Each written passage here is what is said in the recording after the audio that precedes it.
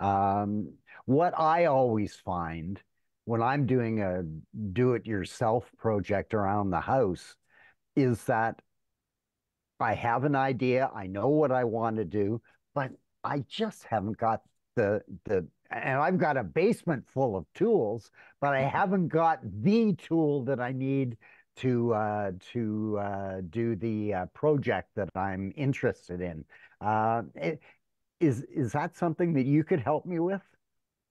Absolutely. Yeah. There's always two or three ways to do something. And I won't say I know everything, but I know a lot of different tricks. And so people do come in, and there's one lady recently. Her family knows that she wants to get interest, or she's interested and wants to get into building, and they bought her a whole bunch of tools for Christmas, but they're all still in the box.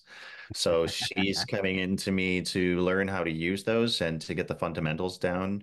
And then as far as like, if you want to build a birdhouse, it's not really worth going out and spending $700 on tools to go and build a $30 birdhouse. So that's sort of the idea of the shop here, is to allow people to have the space to come in and work. And even if you just needed to come in and sand something, to do it, there's a gentleman coming in to just sand down some wood chimes he has so he can refinish those. So I can offer pretty much any kind of assistance or help. And if I don't know, I'm pretty well connected in the industry as well to help point out, different materials or places that would have the services.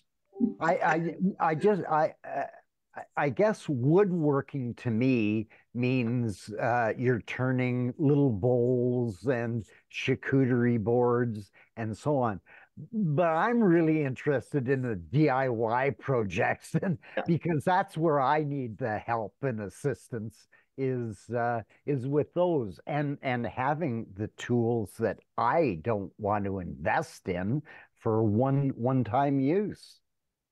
It's so I'm actually looking at potentially starting a tool library program, which I would operate out of the shop as well for people who might want to, borrow a sander or borrow a nail gun or borrow something like that. So that is in the works. I'm looking for tool sponsorships and things like that within the community, and potentially even donations. I've had people actually just drop off books and tools and things for me here, which is great. I'd love to see that because I do host other organizations like the Burlington. Oh gosh, there's a repair group that goes around town, and they host different facilities around town. So they'll Right. be here in a couple of weeks on the Saturday.